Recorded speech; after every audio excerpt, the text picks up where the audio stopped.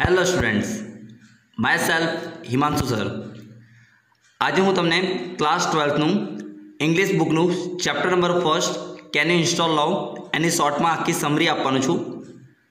बहुत सरस चैप्टर है, एक टेक्निकल चैप्टर तरीके आने अहींया रजू करवामां आव्यो छे। आज आपणे बधा एक आधुनिक युग में जीवी रह्या छीए, बधा सेलफोन यूज करी रह्या छीए, कॉम्प्यूटर, लैपटॉप, पीसी बधानो यूज करी रह्या छीए। तो अहींया बे व्यक्ति वच्चे एक वात थई रही छे, जेमां एक छे कस्टमर सर्विस रिप्रेजेंटेटिव अने एक छे कस्टमर। ए बंने वच्चे एक वार्तालाप थई छे। जेम के आपणे दरेके दरेक आज ज्यारे आ दुनियामां रही रह्या छीए तो आपणे दरेकने कंईक ने कंईक वस्तुथी घृणा होय छे, कोई वस्तुथी आपणने ईर्ष्या होय छे, आपणे कोईनुं सारूं जोई शकता नथी। ओके, केम आ बधी वस्तु आपणने होय छे? केम के आपणा शरीरमां एक वस्तुनी खोट छे, आपणे कही सकीए कोनी? लवनी, एटले प्रेमनी। तो अहींया बहु मस्त रीते टेक्निकल भाषा में चैप्टर ने रजू करवामां आव्युं छे, जेमां एक कस्टमर सर्विस रिप्रेजेंटेटिव है अने कस्टमर है। तो चलो आपणे चैप्टर स्टार्ट करिए। हूँ तमने शॉर्ट में आखी एनी समरी आपूँ छूँ। तो सौथी पहला कस्टमर जाए छे एक जगह, त्यां कस्टमर सर्विस रिप्रेजेंटेटिव एने पूछे छे कि मैम हूँ तमारी केवी रीतना मदद करी सकूँ। तो त्यां कस्टमर एने कहे छे कि भाई मारा शरीरनी अंदर अमुक घणा बधा एवा प्रोग्राम चाली रह्या छे, तो शुं हूँ आवा नवा प्रोग्राम ने अंदर एंटर करी सकूँ छूं? तो कस्टमर सर्विस रिप्रेजेंटेटिव एने कहे छे yes ma'am you are eligible, तमे एलिजिबल छो। एटले तमारा शरीर में भले कोईपण बीजो प्रोग्राम चालतो होय तेम छतां बी तमे कोईपण प्रोग्राम तमारा शरीर में बीजो नाखी सको छो। जेम के तमे कदाच कॉम्प्यूटरनी अंदर जोयुं हशे कि आपणे क्यारेक एक प्रोग्राम करता होईए तो ए समये बीजो प्रोग्राम पण आपणे करी सकीए। जेम के एक फाइलनुं कॉपी थतुं होय तो ए समय आपणे बीजी फाइलने पण कॉपी करी सकीए छीए। तो अहींया बी कंईक आवी रीतना ज वार्तालाप थाय छे। एटले कस्टमर एने पूछे छे कि भाई हूँ आ रीतना बीजी फाइल ट्रांसफर करी सकूँ छूं? तो ए कस्टमर सर्विस रिप्रेजेंटेटिव एने हवे हूँ CSR कहीश। ए कहे छे हाँ यस तमे करी सको छो मैम। पण CSR एने पूछे छे कस्टमरने कि हमणां तमारा अंदर कई कई फाइलो चाली रही छे। त्यारे एना आंसर आपे छे कि मारा अंदर हमणां grudge.exe, resentment.com આવી ઘણી બધી ફાઇલો આપે છે। એટલે ગ્રુજ એટલે કોઈના પ્રત્યે ઈર્ષ્યા કરવી, રિસેન્ટમેન્ટ જૂની વાતોને યાદ કરવી, પાસ્ટ હર્ટ ભૂતકાળમાં તમે કોઈને ઠેસ પહોંચાડી હોય, આવી ઘણી બધી ફાઇલો જે છે કે એ કહે છે કે હું આ બધી ફાઇલો મારા અંદર ચાલી રહી છે।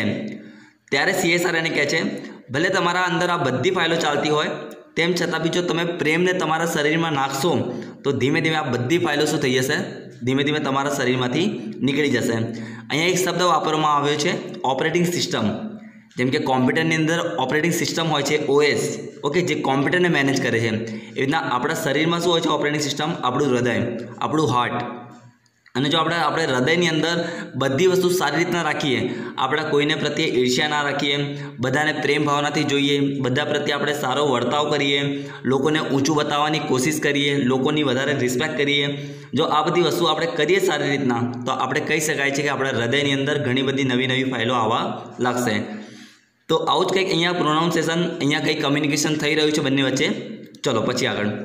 પછી CSR એને કહે છે યસ મેમ જો તમે લવને તમારા અંદર એન્ટર કરશો તો ધીમે ધીમે આ બધી ફાઇલો તમારા શરીરમાંથી નીકળી જશે। ઓકે, આ જોઈને કસ્ટમર થોડો ખુશ થઈ જાય છે। હવે એ શું કરે છે? આ બધી ફાઇલો અંદર નાખવા લાગે છે। હવે લવની જે નવી ફાઇલો છે એ શું કરી રહ્યો છે? પોતાના અંદર નાખી રહ્યો છે।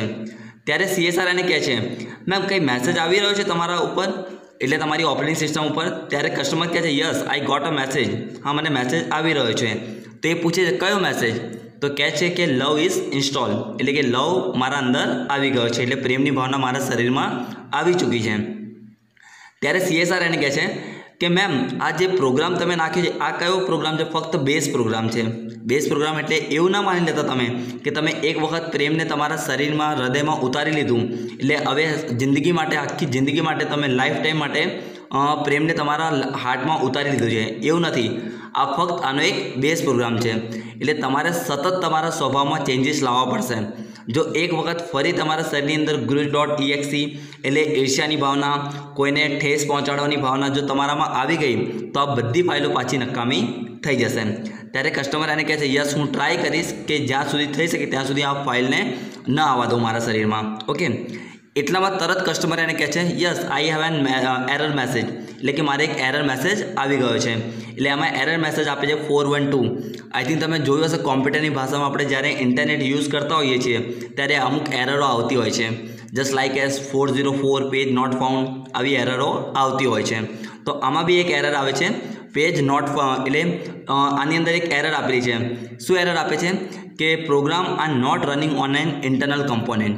એટલે આ જે તમે પ્રોગ્રામ નાખીને છે લવનો જે પ્રોગ્રામ નાખ્યો છે એ તમારા ઇન્ટરનલ કમ્પોનન્ટમાં સપોર્ટ કરતો નથી. એટલે ઇન્ટરનલ કમ્પોનન્ટ એટલે શું? તમારા શરીરની અમુક અંદરની વસ્તુઓ, આંતરિક વસ્તુઓ એ હજુ બી આ લવની ભાષાને તમારા શરીરમાં ઉતરવા માંગતી નથી. એટલે હજુ બી તમારા શરીરની અંદર કદાચ પેલી જૂની ફાઇલો જેમ કે ઈર્ષ્યાની ભાવના, પાસ્ટ હર્ટ, આ બધી ફાઇલો તમારા અંદર ચાલી રહી છે. એટલે બે પ્રકારના માણસો હોય છે ને, આપણે કહેતા હોઈએ અંતર્મુખી અને બહિર્મુખી. એટલે આમાં બી કંઈક એવું જ છે. ઓકે, એટલે જે કસ્ટમર છે એ કેવા પ્રકારનો વ્યક્તિ છે? અંતર્મુખી છે. એટલે એના શરીરમાં હજુ બી જે જૂની ફાઇલો છે એ બધી ફાઇલો હજુ બી એના શરીરમાં દેખાઈ રહી છે. ઓકે, એના કારણે પ્રોપર લવ એના અંદર આવ્યો નથી. એટલામાં તરત CSR એને કહે છે જો મેમ ધીમે ધીમે આ તમે બધી ફાઇલો તમે હટાવી દેશો તો ધીમે ધીમે લવ તમારા અંદર આવવા લાગશે. ત્યારે કસ્ટમર એને પૂછે કઈ મારે ફાઇલો નાખવી જોઈએ જેનાથી આ લવ પરમાનન્ટ મારા મેમરીમાં સ્ટોર થઈ જાય. તો એ કહે છે ફોરગીવ સેલ્ફ. એટલે પહેલાં શું કરો? લોકોને માફ કરી દો. સેલ્ફ ક્રિટિક એટલે પહેલાં પોતાની ભૂલો શોધો, પછી લોકોમાં ભૂલો શોધો. એટલે આ બધી ફાઇલો જો તમે કોપી કરશો તો તમારા ચોક્કસ કહી શકાય કે પ્રેમ તમારા હૃદયની અંદર ઉતરી જશે. એટલે સૌથી પહેલાં તમારે પરમાનન્ટ મેમરીમાં લવને નાખવા માટે તમારે આ બધી ફાઇલો શું કરવી પડશે? પોતાના શરીરમાંથી કાઢવી પડશે. કેવી ફાઇલો? ઈર્ષ્યાવાળી ફાઇલો, grudge.exe, resentment.com, આ બધી ફાઇલો તમારા શરીરમાંથી પરમાનન્ટ મેમરીમાંથી કાઢવી પડશે. જો એક વખત આ ફાઇલો તમારા શરીરમાંથી નીકળી ગઈ તો કહી શકાય છે કે પાક્કું લવ તમારા અંદર આવી જશે. ખ્યાલ આવી ગયો?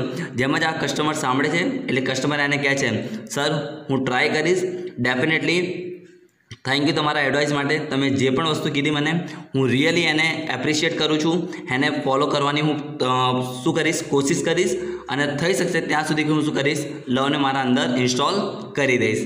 બસ, તો આજ આટલું બંને વચ્ચે કન્વર્ઝેશન થાય છે અને ફાઇનલી કસ્ટમરના અંદર જેટલી ફાઇલો છે એ બધી ફાઇલો ઇરેઝ થઈ જાય છે અને એના આખા સિસ્ટમની અંદર લવની આખી ફાઇલ ઇન્સ્ટોલ થઈ જાય છે.